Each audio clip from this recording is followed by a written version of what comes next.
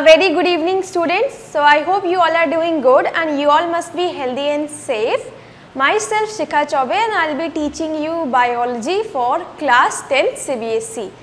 Since we all know that because of the COVID-19 school and colleges have been shut down for a very long period of time and उसके recent में अभी खुलने के chances भी बहुत rare है because जो cases है वो डे बाय डे बढ़ते ही जा रहे हैं.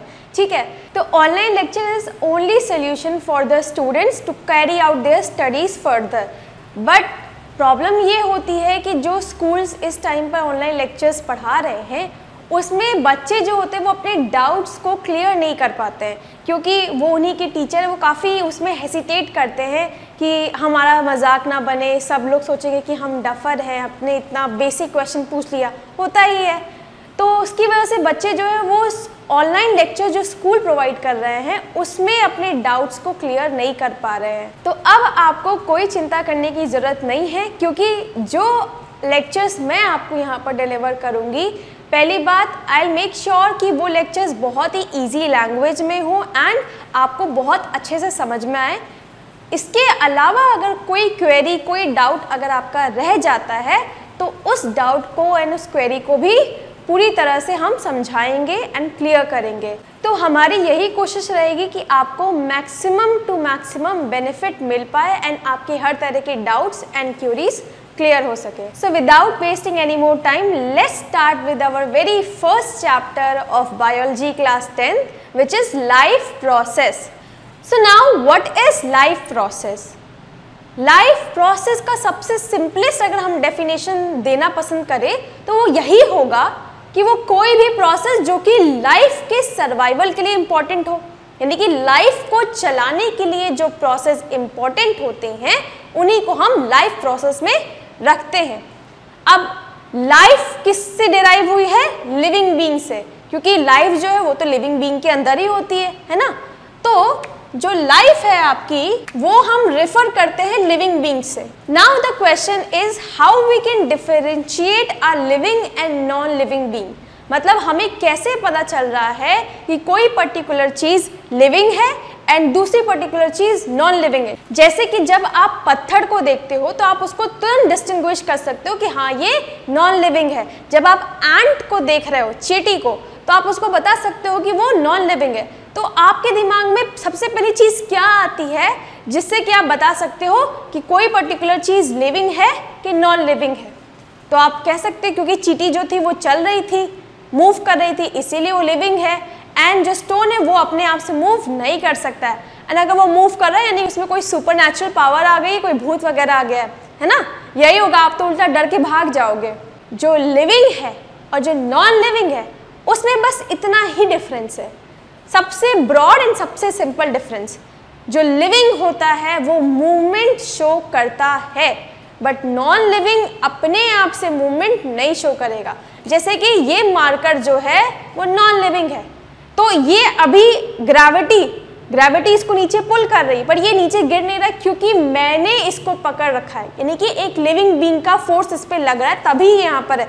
अदरवाइज मैं इसे छोड़ दूंगी तो ये तुरंत गिर जाएगा. ठीक है, देन ये पीछे बोर्ड है, ये भी अपने आप से चलना स्टार्ट नहीं करेगा. ठीक है, जबकि मैं अपने आप से चल सकती हूँ, है कि नहीं. तो सबसे simplest yet most complex term जिससे कि हम डिफरेंशिएट कर सकते हैं कि क्या लिविंग है क्या नॉन लिविंग है वो है आपका मूवमेंट. ठीक है, अब ये मूवमेंट जरूरी नहीं है कि हम अपने आंखों से देख सकते हैं. ठीक है, क्योंकि कुछ ऑर्गेनिजम्स ऐसे होते हैं जो कि हमारे आंखों से भी नहीं दिखते हैं. ठीक है, उनको आप माइक्रोस्कोप में दिख सकते हो. प्लस आपकी पूरी बॉडी जो है वो सेल से बनी है. ठीक है, एक एक सेल से आपका पूरा बॉडी बना हुआ है. तो वो जो सेल्स है वो इंडिविजुअली मूव कर रहे हैं, यानी कि हर एक सेल आपकी बॉडी में कुछ ना कुछ मूवमेंट शो कर रहा है, चाहे स्मॉल चाहे लार्ज, जिसकी वजह से आपकी पूरी बॉडी फंक्शनल है. ठीक है, तो इसीलिए आप अगर चल पा रहे हो, खा पा रहे हो, देख पा रहे हो, वो इसीलिए क्योंकि आपकी बॉडी के सेल्स कंटिन्यूसली 24/7 वर्क कर रहे हैं. ठीक है, जिस दिन वो रुक जाएंगे, उनका मूवमेंट स्टॉप हो जाएगा, आपकी बॉडी उस दिन डेड हो जाएगी. ठीक है, तो यही चीज़ है लिविंग और नॉन लिविंग की. ठीक, तो अब हम बात करते हैं लाइफ प्रोसेस की। तो वो कोई भी प्रोसेस जो कि किसी भी पर्टिकुलर बीइंग को लिविंग रखता है, ठीक है, वो कोई भी प्रोसेस जो कि लाइफ के सर्वाइवल के लिए इम्पॉर्टेंट है उसको हम लाइफ प्रोसेस कहते हैं, या लिविंग बीइंग को अलाइव रखने के लिए इम्पॉर्टेंट है। समझ रहे हो, लिविंग बीइंग को अलाइव रखने के लिए इम्पॉर्टेंट है, तो वो प्रोसेस को हम कहते हैं लाइफ प्रोसेस। जैसे सांस लेना, ठीक है, आप 2 मिनट अपनी नोज को बंद कर दीजिए एंड अपनी सांस को रोक कर रखिए, आप तुरंत सफोकेट करने लगेंगे, है ना। तो सांस लेना आपके लिए बहुत इम्पॉर्टेंट है। अगर आपने 5 मिनट अपनी सांस रोक दी तो आपकी डेथ हो सकती है, ठीक है, सफोकेट करने लगोगे, चोक करने लगेगा गला। तो इसीलिए respiration is a very very important life process जो कि लिविंग बीइंग के सर्वाइवल के लिए एसेंशियल है। सिमिलरली फूड जो होता है वो हम डेली बेसिस पे खाते हैं। किसी दिन फास्ट पड़ जाता है तो हम एक दिन नहीं खाते हैं, है ना। तो आप बिना खाए, मान लीजिए 1 दिन रह गए, 2 दिन रह गए, 3 दिन रह गए, चौथे दिन से आपकी बॉडी धीरे धीरे वीक होने लगेगी, आप फेंट हो सकते हो, आपको वीकनेस आएगी, आपको चलने फिरने का मन नहीं करेगा, इस तरीके से बहुत सारी प्रॉब्लम आएंगी। एंड अगर ये कंटिन्यूस होता रहा 10वें 12वें दिन तक, आपकी डेथ हो जाएगी, है ना। तो फूड खाना भी बहुत इम्पॉर्टेंट है अगर आपको अपनी लाइफ को आगे कंटिन्यू करना है। तो लाइफ प्रोसेस जो है वो वही सारे प्रोसेस इंक्लूड करता है जो कि आपके सबसे बेसिक रिक्वायरमेंट होती है बॉडी की, उसके लिए। जैसे कि जो नेल्स हैं वो बढ़ जाते हैं टाइम टू टाइम, तो उसको अगर आप नहीं भी काटोगे तो उससे आपकी लाइफ के सर्वाइवल पे कोई फर्क नहीं पड़ेगा। अगर आपके बाल बड़े हैं, अगर आप उसे नहीं भी काटोगे तो उससे आपकी लाइफ पर सर्वाइवल पे कोई फर्क नहीं पड़ेगा। अगर आप 10 दिन नहीं नहाओगे तो उससे भी आपकी लाइफ जो है वो रुकेगी नहीं, थमेगी नहीं। तो इसीलिए लाइफ प्रोसेस वो सबसे बेसिक रिक्वायरमेंट है, यानी कि वो आपकी बॉडी की सबसे बेसिक रिक्वायरमेंट है जिसके बिना आपका सर्वाइवल पॉसिबल नहीं। जैसे कि खाना खाना, पानी पीना, सांस लेना, ठीक है। तो ये सब चीज़ें हैं। तो देखो, सबसे पहले हमारी हेडिंग है what do we called as alive. किसको हम अलाइव बोल रहे हैं एंड किसको हम डेड की कैटेगरी में डालते हैं, ठीक है। तो देखो, एनीथिंग विच इज लिविंग, यानी कि वो कोई भी चीज़ जो कि जिंदा है, जीवित है, हिंदी में हम बोलते हैं, उसको हम क्या बोलते हैं, अलाइव है। Now all plants and animals are called alive. जितने भी प्लांट्स एंड एनिमल्स आप देख रहे हो अपने आसपास में, they all are alive. Next देखो, the criteria we use to differentiate living and non living is movement. अभी मैंने आपको बताया था कि हम किसी को लिविंग या नॉन लिविंग जो है वो इसीलिए डिफरेंशिएट कर सकते हैं क्योंकि लिविंग बींग्स जो होते हैं वो सेल्स के बने हुए होते हैं, ठीक है। हर एक छोटे से छोटा ऑर्गेनिज्म जो होगा उसमें भी सेल्स प्रेजेंट है एंड सेल जो है वो आपकी सबसे छोटी यूनिट है लाइफ की। आपने अपने क्लास 9 के सेल वाले चैप्टर में पढ़ा था कि cell is the basic unit of life, यानी कि सबसे छोटी वो लाइफ की यूनिट है, यानी कि सबसे स्मॉलेस्ट वो लिविंग थिंग है, ठीक है। तो सेल से ही हम सभी बने हैं, किसी में 1 सेल हो सकता है, किसी में 1000, किसी में मिलियंस, है ना। तो इसीलिए हर एक लिविंग बीइंग जो है वो सेल्स का बना है एंड सेल्स में आपके 24/7 मूवमेंट होता रहता है एंड इसी मूवमेंट की वजह से हम लिविंग हैं। अगर सेल्स में वर्क होना रुक जाएगा, आपकी बॉडी जो है वो नॉन फंक्शनल हो जाएगी एंड आप डेड की कैटेगरी में आ जाओगे, यानी कि नॉन लिविंग की कैटेगरी में आ जाओगे, ठीक है। नेक्स्ट देखो, all the living things are move by itself without any external help, यानी कि हर एक लिविंग बीइंग वो अपने आप से मूव कर सकता है, जबकि नॉन लिविंग को अगर आपको मूव कराना है तो उसको मूव कराने के लिए अगेन किसी लिविंग बीइंग की हेल्प की रिक्वायरमेंट है। जैसे कि मुझे अगर इस मार्कर को मूव कराना है तो मैं इसको अपनी एनर्जी दे रही हूँ तभी ये मूव कर पा रहा है, अपने आप से ये मूव नहीं करता, ठीक है। सिमिलरली जैसे मैं हूँ, मैं तो यहाँ पे इजीली मूव कर पा रही हूँ, बट इसको यहाँ से वहाँ मूव कराने के लिए मुझे अपनी एनर्जी देनी पड़ेगी, ठीक है। पत्थर को एक जगह से दूसरी जगह मूव कराना है तो अगेन हमें उसे उठाकर उस जगह से दूसरी जगह पहुँचाना होगा, यानी कि नॉन लिविंग जो होता है वो खुद से मूव नहीं कर सकता है, उसको कोई एक्सटर्नल हेल्प की ज़रूरत पड़ती है, ठीक है। जबकि लिविंग बीइंग को एक्सटर्नल हेल्प की ज़रूरत नहीं पड़ती है, we can move by our own, ठीक है। सो नाउ अब अगर हम लिविंग बीइंग्स में भी बात करें तो ये जो मूवमेंट है किसी किसी में तो हमें बहुत इजीली विजिबल होता है, बट किसी किसी में हमको ये मूवमेंट तुरंत नहीं दिखाई देता है, ठीक है। जैसे कि अगर आप एनिमल्स में मूवमेंट देखते हो, ठीक है, वो तो आपको इजीली दिख रहा है, जैसे कि अगर आंट को आप ऑब्जर्व करें तो वो आपको इजीली मूव करते हुए दिखाई देगी, है ना। डॉग, कैट, आपके आसपास में जितने भी एनिमल्स हैं वो आपको इजीली मूव करते हुए दिखाई देंगे, बट क्या आपको प्लांट्स मूव करते हुए दिखाई देते हैं? नहीं, प्लांट एक ही जगह फिक्स रहते हैं। तो हम कैसे उसको कह रहे हैं कि वो लिविंग है? जब वो एक ही जगह पर फिक्स है तो वो नॉन लिविंग होना चाहिए, है ना। लेकिन भले ही प्लांट जो है वो एक जगह से दूसरी जगह मूव नहीं कर रहा है, बट अपनी ही प्लेस पे वो अपना वर्टिकल मूवमेंट शो कर रहा है, ठीक है। प्लांट्स पहले छोटे से होते हैं, फिर थोड़ी और बढ़ते हैं, फिर और, है ना, पहले हर्ब्स, श्रब्स, ट्रीज, है कि नहीं। तो उनकी ग्रोथ जो है वो भले ही आपको एक जगह से दूसरी जगह मूव करते हुए ना दिखाई दे, बट वो वर्टिकल मूवमेंट ज़रूर शो कर रहे हैं, यानी कि उनकी ग्रोथ हो रही है, बहुत छोटे से बहुत बड़े हो जा रहे हैं। तो ये अगेन एक लिविंग बीइंग का डेफिनेशन है, ठीक है। हर एक लिविंग बीइंग जो है वो ग्रोथ शो करता है, ठीक है। जैसे कि आप खुद ही को एग्जांपल ले लीजिए, पहले आप छोटे से बेबी हैं, फिर उसके बाद आप टीनेज में आए, फिर आप अडल्ट में आए, फिर उसके बाद ओल्ड एज में जाएंगे, है ना। तो ये ग्रोथ जो है ये भी आपको सिर्फ लिविंग बीइंग में देखने को मिलती है। तो प्लांट्स भले ही वो अपनी जगह पर फिक्स्ड हैं, बट उनका मूवमेंट हम देख सकते हैं वर्टिकली, ठीक है। तो यही चीज़ यहाँ पर लिखी गई है कि movement of the animal is fast and can be visible, यानी कि नेकेड है, मतलब हम उसे देख सकते हैं। While to that of plant, यानी कि उसी के कंपेयर में अगर हम प्लांट के मूवमेंट को देखें तो वो हमें एकदम से नहीं दिखाई पड़ेगा। आप किसी प्लांट को 2-3 दिन ऑब्जर्व करोगे तो आपको उसमें कोई मूवमेंट नहीं दिखाई देगा, वैसा का वैसा ही रहेगा।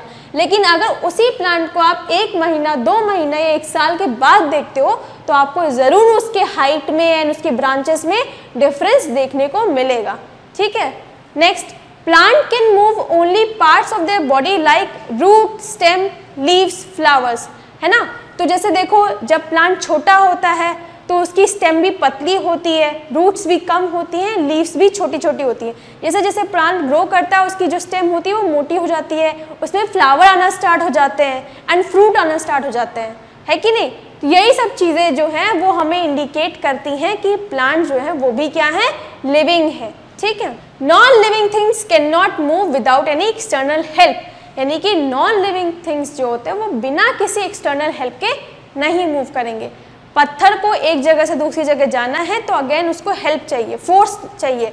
इस मार्कर को इधर से उधर मुझे पहुंचाना है तो मुझे खुद से ही इसको पहुंचाना होगा, अपने आप से तो ये मूव नहीं करेगा। एंड अगर ये मूव कर रहा है तो यानी कि इसमें कोई सुपरनैचुरल आत्मा घुस गई है तभी मूव कर रहा है, वरना तो नहीं करता, ठीक है। Now next is definition of life process. तो अब तक तो हमने ये पढ़ लिया है क्या लिविंग है, क्या नॉन लिविंग है। अब अगर हम एक साइंटिफिक वे में लाइफ प्रोसेस को डिस्क्राइब करें, क्योंकि सिंपल डेफिनेशन जो है वो तो हम सभी को पता है कि किसी भी लाइफ के सर्वाइवल के लिए जो प्रोसेस चाहिए होते हैं वो लाइफ प्रोसेस होते हैं, बट एक साइंटिफिक डेफिनेशन जिसको आप एग्जाम में लिख के आओगे वो क्या है, ठीक है। तो देखो, all organism need to perform some basic function to keep themselves alive. बहुत सिंपल सी बात उन्होंने बोली कि हर एक ऑर्गेनिज्म को सबसे बेसिक फंक्शन जो कि उन्हें परफॉर्म करने पड़ते हैं अपने आप को जिंदा रखने के लिए, वही आपके लाइफ प्रोसेस होते हैं। बालों को काटना जो है वो आपका लाइफ प्रोसेस नहीं होगा, नेल को काटना लाइफ प्रोसेस नहीं है, नहाना धोना आपका लाइफ प्रोसेस नहीं है। आपके लिए लाइफ प्रोसेस है सांस लेना। सांस को अगर आप 2 मिनट रोक दोगे तो आप सफोकेट करने लगोगे, ठीक है, आप चोक करने लगोगे, है कि नहीं।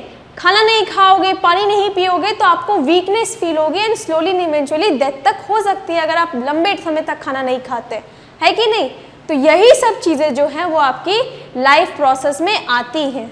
तो देखो, अब अगर हम डिफाइन करें कि क्या है life process, the basic functions performed by living organism to maintain their life and is essential for their survival।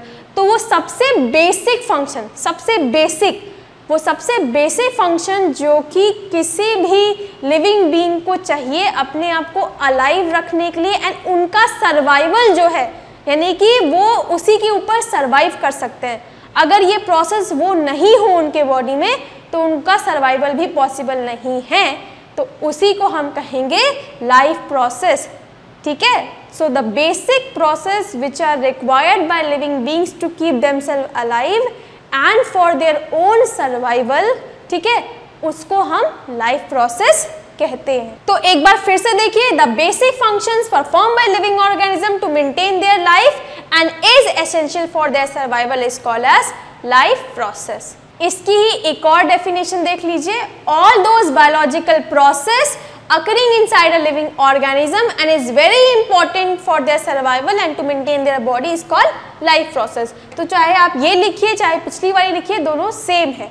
ठीक है, बात वही है, जो सर्वाइवल के लिए इम्पॉर्टेंट हैं वो बेसिक फंक्शंस, ठीक है, that is called as life process. तो अब अगर हम बात करें कि वो लाइफ प्रोसेस यानी कि वो बेसिक फंक्शंस जो कि लाइफ के सर्वाइवल के लिए इम्पॉर्टेंट हैं, ठीक है, वो अब होते क्या हैं, है ना, यानी कि लाइफ प्रोसेसेस में हम कौन से ऐसे प्रोसेसेस को इन्वॉल्व करते हैं जो कि लिविंग बीइंग की सर्वाइवल के लिए इम्पॉर्टेंट हैं। तो देखो, सबसे पहले आपका जो बेसिक प्रोसेस है लाइफ के सर्वाइवल के लिए वो है न्यूट्रिशन, यानी कि खाना खाना, क्योंकि खाना खाने से ही आपको एनर्जी मिलती है, इसीलिए खाना खाना, पानी पीना बहुत बहुत ज़रूरी है। ठीक है, तो ये आपका सबसे पहला बेसिक फंक्शन है जो कि हर एक लिविंग बीइंग को करना पड़ेगा अगर उन्हें अलाइव रहना है तो। ठीक है, दूसरा रेस्पिरेशन। ठीक है, रेस्पिरेशन जो होता है वो बेसिकली आपका सांस लेना, और सांस लेने में जो ऑक्सीजन आपकी बॉडी में जा रही है उस ऑक्सीजन को यूज़ करना ताकि एनर्जी लिबरेट हो एंड उस एनर्जी को आप डे टू डे एक्टिविटीज़ में यूज़ करें। थोड़ा कॉम्प्लिकेटेड हो गया, फिर से सुनिए। रेस्पिरेशन मतलब होता है सांस लेना, ठीक है, यानी कि जो आप ऑक्सीजन को अंदर लेते हैं, जो कार्बन डाइऑक्साइड को बाहर निकाल रहे हैं, ये एक पार्ट है रेस्पिरेशन का, यानी कि ब्रीदिंग। ठीक है, दूसरा, ये जो ऑक्सीजन आपकी बॉडी के अंदर गई, फिर इस ऑक्सीजन को हर एक सेल्स में पहुंचाना। ठीक है, एंड वहाँ पर ये जो सेल्स होती हैं वो जो खाना आपने खाया, ठीक है, ऑक्सीजन की मदद से उस खाने के अंदर की एनर्जी को तोड़ती है एंड वो एनर्जी को फिर वो अपने सेल यूज़ करती है अपनी फंक्शंस को, अपनी एक्टिविटीज़ को परफॉर्म करने के लिए। अब हर एक सेल के पास ये चीज़ जाती है, हर एक सेल फंक्शनल होती है एंड हर एक सेल वर्क कर रही है, तो आप इंडिविजुअली वर्क कर पा रहे हो क्योंकि आपकी पूरी बॉडी ही सेल से बनी हुई है ना। Next is transportation. देखो, जो खाना हमने खाया वो आपकी बॉडी में एक पर्टिकुलर जगह पर क्या होता है, स्टोर होता है, बट आपकी पूरी बॉडी में हर एक सेल को उस फूड की रिक्वायरमेंट है ना। जैसे कि ब्रेन को भी उस फूड की रिक्वायरमेंट है, आइज़ को भी फूड की रिक्वायरमेंट है, फिर हैंड्स को भी फूड की रिक्वायरमेंट है, क्योंकि सारे बॉडी के जो सेल्स है सब काम कर रहे हैं। ठीक है, तो सबको ही अपना अपना क्या चाहिए, न्यूट्रिशन चाहिए, है कि नहीं। तो इसीलिए हर एक सेल्स तक इस फूड को पहुंचाने का काम जो होता है वो ट्रांसपोर्टेशन के थ्रू होता है। समझ आ गया? न्यूट्रिशन से हम खाना खाते हैं एंड उसमें जो भी न्यूट्रिएंट होते हैं उसको हमारी बॉडी में एब्जॉर्ब होता है वो। ठीक है, रेस्पिरेशन से वो जो भी खाना हमने खाया है उसको ऑक्सीजन की मदद से तोड़ा जाता है एंड उससे जो एनर्जी रिलीज होती है वो सेल यूज़ करते हैं अपनी काम को करने के लिए, यानी कि एक्टिविटीज़ को परफॉर्म करने के लिए। ट्रांसपोर्टेशन में हर एक सेल्स तक वो फूड पहुंचता है। आपकी बॉडी जो है वो तो मिलियन ऑफ सेल से बनी हुई है ना, तो हर एक सेल्स तक उस फूड को पहुंचाना ताकि जो सेल्स हैं उस फूड को यूज़ कर सके अपनी एनर्जी को, रिक्वायरमेंट को फुलफिल करने के लिए। तो ये वाला जो सिस्टम है वो आपका ट्रांसपोर्टेशन में होता है। ठीक है, नाउ नेक्स्ट इज एक्सक्रीशन। अब जब काम होगा तो गंदगी तो फैलेगी ही। आप खुद ही देखिए, जब दिवाली आती है ना, तो घर में कितनी साफ सफाई होती है, उसमें कितना कचरा निकल के आता है। ऐसे तो आपका घर पूरा साफ लगता है, पर जब सफाई होने लगती है तो उसमें बड़ा ही कचरा निकल के आता है ना। तो जहाँ पर भी हम रह रहे हैं तो तो हम खुद ही इतना ज़्यादा वहाँ पर गार्बेज क्रिएट करते हैं। सिमिलरली जो सेल्स हैं वो भी इतना सारा काम कर रही है, तो साथ में कुछ वेस्ट भी प्रोड्यूस करती ही होंगी। अब ये वेस्ट अगर आपकी बॉडी में ही रहेगा तो क्या होगा, वो टॉक्सिक प्रोड्यूस करेगा जो कि हार्मफुल होगा। तो कोई ना कोई ऐसा मैकेनिज्म भी होना चाहिए जिससे कि आपकी बॉडी का जो भी सेल्स काम करते समय वेस्ट जनरेट करते हैं वो आपकी बॉडी से इजीली बाहर निकल जाए। तो ये वाला जो काम है वो आपका एक्सक्रीशन जो होता है वो सॉर्ट आउट करता है कि जो भी सेल्स जितना भी वो गार्बेज यानी कि वेस्ट जो भी वो जनरेट करती हैं उसको एक जगह पर इकट्ठा करते हैं एंड फिर उस जगह से उसे बाहर बॉडी से निकाल दिया जाता है, ठीक है, सो दैट आपकी बॉडी जो है वो एकदम क्लीन इन्वायरमेंट में काम करे, क्योंकि हर किसी को एक साफ सुथरे इन्वायरमेंट में ही काम करना अच्छा लगता है। आप खुद को एग्जांपल लेके देखो कि आप एक क्लीन रूम में वर्क कर रहे हो और एक बहुत ही गंदे कंजेस्टेड रूम में वर्क कर रहे हो, तो कहाँ पर आप बेहतर वर्क कर पाओगे, जहाँ पर थोड़ा क्लीन इन्वायरमेंट होगा, है ना। जहाँ पे कंजेस्टेड होगा सब कुछ वहाँ पे आपका मन भी नहीं लगेगा काम करने में एंड आप अपना 100% नहीं दे सकते। सिमिलरली सेल्स का भी यही चीज़ है कि सेल्स को भी काम जहाँ कर रहे हैं तो अगर वहाँ पर वेस्ट है, उनको अपना फंक्शन भी वहीं पे करना है, वेस्ट भी वहीं पर है, तो वो अपना 100% एफिशिएंसी नहीं दे पाएंगे। प्लस उस वेस्ट से कुछ टॉक्सिन्स भी रिलीज हो सकते हैं जो कि आपकी बॉडी के लिए हार्मफुल हो, है ना। तो इसीलिए वेस्ट को हटाना बहुत बहुत इम्पॉर्टेंट है। इसीलिए एक्सक्रीशन भी आपका एक बहुत इम्पॉर्टेंट लाइफ प्रोसेस बन जाता है। Now next is control and coordination. अब आपकी बॉडी में जो सेल्स हैं वो वाटर को मीडियम की तरह यूज़ करती हैं, यानी कि जितनी भी आपकी बॉडी में रिएक्शंस हो रही हैं, जितना भी सब कुछ हो रहा है एक्टिविटीज़, वो सब वाटर मीडियम में हो रहा है। अब सेल्स क्योंकि 24/7 वर्क कर रही है तो कहीं ना कहीं पानी का शॉर्टेज तो पड़ेगा ही, पानी वो यूज अप हो जा रहा है ना। तो अब सेल्स में क्या हो गया, वाटर की कमी हो गई, तो इसकी वजह से सेल क्या कहती हैं, वो धीरे धीरे इंडिकेशन देती हैं। तो सबसे पहले इंडिकेशन आपके ब्रेन में जाता है, आपके ब्रेन में ये सिग्नल जाता है कि आपको पानी की रिक्वायरमेंट है, यानी आपकी बॉडी को पानी की रिक्वायरमेंट है। आप उस सिग्नल को आइस पे भेजते हो एंड आइस पानी के लिए सर्च करती है, ठीक है। जैसे ही आपको पानी मिलता है देन आप अपने हैंड्स की मसल्स को यूज़ करते हो उस पानी को उठाने के लिए, पीने के लिए, है ना। एंड जैसे ही आपने पिया उसके बाद वो स्टमक में गए, स्टमक से फिर पूरी बॉडी में ट्रांसपोर्टेशन के थ्रू वो सेल्स तक पहुंच जाता है। तो आप देखो हर एक चीज़ जो है वो कोऑर्डिनेटेड है। आपका ब्रेन जो है वो मेन प्रोसेसर है जहाँ पर हर तरह की एक्टिविटीज़ जो होती है, जो भी आपकी बॉडी की रिक्वायरमेंट है वो सबको प्रोसेस करता है एंड बाकी सारे पार्ट जो हैं उसके अकॉर्डिंग कोऑर्डिनेट करते हैं। जैसे कि पानी चाहिए तो ब्रेन ने सिग्नल दिया आँखों को एंड आँखें तलाशती हैं कि कहाँ है पानी, कहाँ है पानी। जैसे ही पानी मिला तो फिर अपनी हैंड्स मसल्स को यूज़ करके हम उस पानी को पीते हैं। यानी कि आपका हर एक फंक्शन जो है वो बहुत ही कंट्रोल एंड कोऑर्डिनेट वे में हो रहा है, ठीक है। ये चीज़ है, जैसे कि ब्रेन ने अगर सिग्नल दे दिया आइस को बट आइस ढूंढने से ही मना कर दे कि नहीं ढूंढते पानी, तो आपकी बॉडी जो है वो थ्रस्टी ही रहेगी, सेल्स को पानी नहीं मिल पाएगा, सेल्स को पानी नहीं मिलेगा, वो वर्क नहीं करेंगी, फंक्शन नहीं करेंगी, तो आपकी बॉडी जो है वो वीक होने लगेगी, है ना। तो इसीलिए हर एक सिस्टम जो है वो कोऑर्डिनेटेड है। ये तो एक एग्जाम्पल है। अब दूसरा, आप अपने आस पास के इन्वायरमेंट से भी अवेयर है, आपको पता है कि आपके इन्वायरमेंट में क्या क्या चीज़ें हैं, कौन सी चीज़ें आपके लिए हार्मफुल हैं, कौन सी चीज़ें आपके लिए सेफ हैं। यानी कि आप अपने इन्वायरमेंट से भी अवेयर हो। जैसे कि जब आप किसी हॉट पैन को छूते हो तो तुरंत आपका हाथ जो है वो बैक ऑफ हो जाता है, क्योंकि आपको पता है कि वो चीज़ अगर आप छूते ही रहोगे तो आपके हैंड्स जो है वो बर्न हो जाएंगे, जल जाएंगे। तो ये आपकी बॉडी की अवेयरनेस है। आपको पता है कि कौन सी चीज़ जो है वो आपके लिए हार्मफुल है, कौन सी चीज़ आपके लिए सेफ है। अगर आग में हम कूदेंगे यानी कि वहाँ पर जाएंगे तो हम जल जाएंगे, इसीलिए हम जो है फायर जहाँ होती है उससे थोड़ा दूर रहते हैं। पानी में अगर हम कूदेंगे तो ऑब्वियस ये बात है डूब जाएंगे अगर स्विमिंग नहीं आती है तो, है कि नहीं। तो इसीलिए हम अपने आसपास के इन्वायरमेंट से अवेयर हैं। इनफैक्ट अपने आसपास से नहीं, अपने खुद से भी अवेयरनेस है हमें, ठीक है। हमारी बॉडी से हमें अवेयरनेस है, कौन सी चीज़ हमारे लिए हार्मफुल है, कौन सी चीज़ हमारे लिए सेफ है, इस सब चीज़ों से हम अवेयर हैं। तो ये अवेयरनेस जो है वो हमें दिलाता कौन है, ये सब हमें कंट्रोल एंड कोऑर्डिनेशन के थ्रू ही मिलता है, ठीक है। हमारा जो ब्रेन है वो बहुत इंटेलिजेंट है, उसने सब कुछ क्या कर रखा है, स्टोर कर रखा है। उसको पता है कि क्या चीज़ आपकी बॉडी के लिए यूजफुल है, कौन सी चीज़ हार्मफुल है एंड ऑल भी चीज़ें। Next is growth, movement and reproduction. ना ग्रोथ क्या होता है, साइज में इंक्रीज होना, हमारा जो कन्वर्जन है पहले स्मॉल ऑर्गेनिज्म से लार्ज ऑर्गेनिज्म में, इसी को हम ग्रोथ कहते हैं। एंड ये भी अगेन लिविंग बीइंग का ही क्या है, कैटेगरी है या कहिए क्राइटेरिया है कि कोई भी लिविंग बीइंग जो है यानी कोई भी अलाइव पर्सन जो है वो ग्रोथ शो करता ही करता है, ठीक है। नेक्स्ट मूवमेंट, अगेन मूवमेंट भी जो है वो भी आपका लाइफ प्रोसेस में आता है, क्योंकि अगर सेल मूवमेंट नहीं शो कर रही यानी कि वो सेल क्या है, डेड है, तो एंटायर बॉडी भी क्या हो जाएगी, डेड हो जाएगी, क्योंकि हम भी सेल ही से बने हैं। तो सेल अगर फंक्शनल नहीं तो हम खुद भी फंक्शनल नहीं होंगे। Next is reproduction. ना रिप्रोडक्शन जो होता है वो आपकी लाइफ के लिए भी इम्पॉर्टेंट है एंड जो स्पीशीज़ है उनके सर्वाइवल के लिए भी इम्पॉर्टेंट है।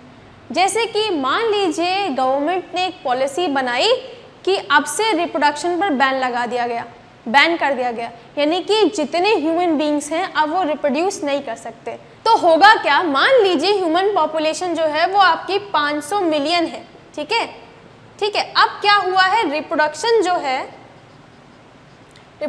उसमें बैन लग गया है, यानी कि अब जो पॉपुलेशन है वो यही है।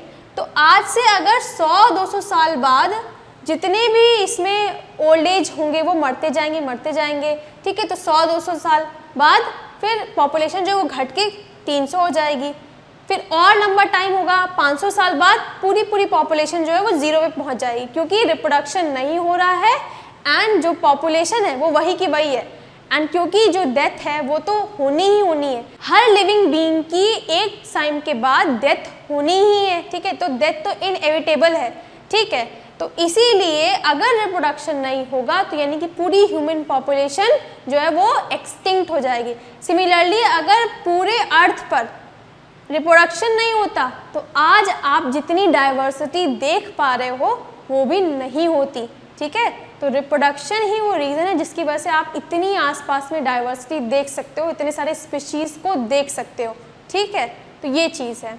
तो ये हैं हमारे बेसिक फंक्शंस या कहिए बेसिक प्रोसेसेस जो कि लाइफ प्रोसेस में इंक्लूड किए जाते हैं।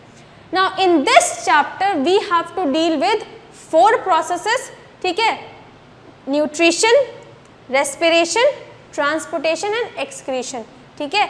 तो हमें इस चैप्टर में सिर्फ 4 प्रोसेस से डील करना है, बाकी रेस्ट जो है वो अदर्स चैप्टर में आपको देखने को मिलेंगे। तो सबसे पहले हम बात करेंगे न्यूट्रिशन पर।